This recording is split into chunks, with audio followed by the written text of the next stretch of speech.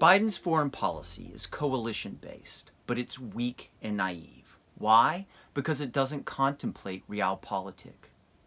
Some people don't care about your rules-based order or the values that matter so much to you, or ideals that are inconsequential in the face of power politics. In many ways, he's a lot like Obama 2.0. He doesn't necessarily enforce things, he just states what cannot be done, what must not be done. The red line in Syria comes to mind for Obama, and Biden seems to be making himself a sort of version of Obama. The notion of "this is who we are," a statement often employed by Biden and by Obama alike, is utterly meaningless. Perhaps the most ridiculous thing is the idea that Biden is negotiating simultaneously with the Iranians as he seeks to curtail the action of Russia. However, he cowers every time Russia mentions a nuclear weapon. Well, what do you think the Iranians are thinking, and others? Get a nuclear weapon as soon as possible. No one messes with you.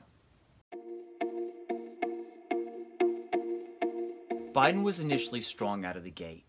His decision to reveal classified information relating to a supposed false incursion by the Ukrainians, which the Russians would then use as a provocation to retaliate, was a great idea. As was his decision to provide a list of names of people Moscow might want to run Ukraine. However, from there, the will flagged. And indeed, he was dragged virtually kicking and screaming to provide sanctions. Once he saw that the Congress was going to act, he didn't want to be left behind. Similarly, when the Russians withdrew from the northern Ukraine, we should have been arming Mariupol to the teeth. We did not do this. So there seems to be an absence of confidence or will to provide any real defense to the Ukrainians. For example, the MiGs that were out there that people were saying should be sent to Ukraine. Why not chop them up as parts and send them to Ukraine? Call it whatever you want. Or leave the keys in the car and say, we don't know who took them. But Biden has not done that. So we're left in a situation where there could potentially be a frozen conflict for a long time. Ukraine could be left as a rump state, and there doesn't seem to be the will to ensure that Russia loses, as Biden claims he wants. It was a masterstroke. It was brilliant. It was perfectly executed. No, I'm kidding you. It was a dumpster fire. It was a mess. Now, I grant you, Trump left him in a bad position, right? Right? Withdrawal timelines being what they are, Biden didn't have a lot of good options. But, I mean, really? This was the best you could make of this? I mean, the region is now a mess. There were, for the American side, there hadn't been casualties in a year. We had 2,500 to 3,500 people there, keeping the top on this. And we withdrew everyone. And it was on such an artificial political timeline. Like 9/11, that's the day you decide that you're going to pull out.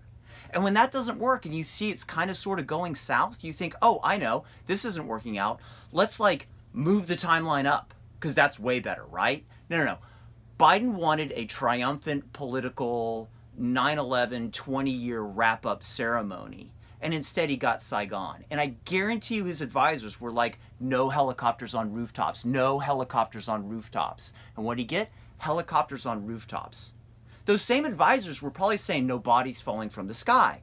Guess what he got? Bodies falling from the sky, strangely reminiscent of 9/11. And it was an absolute debacle. And of course, this also eroded American credibility. I mean, regionally, once again, it's a complete mess. So, dumpster fire.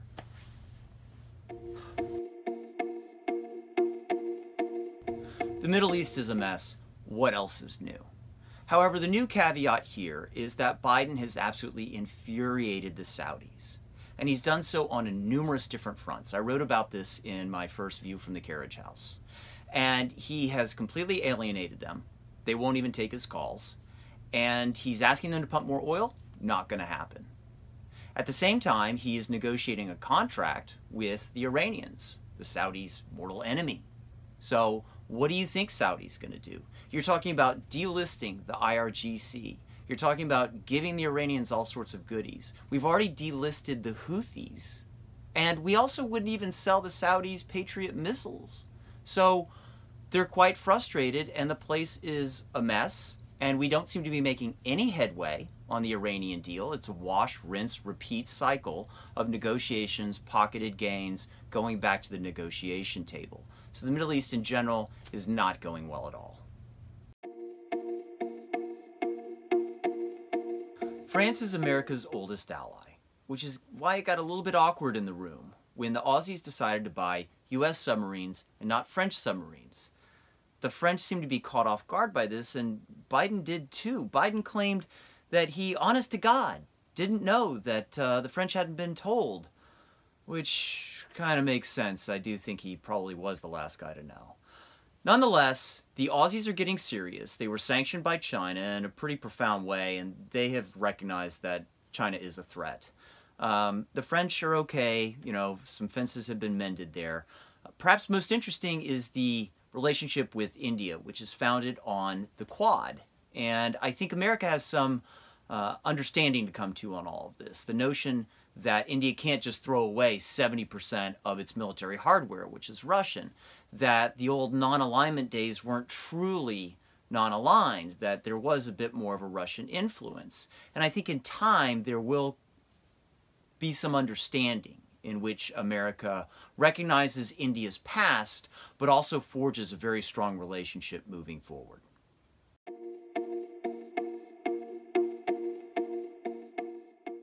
Join the conversation at Fair Observer and subscribe to our YouTube channel.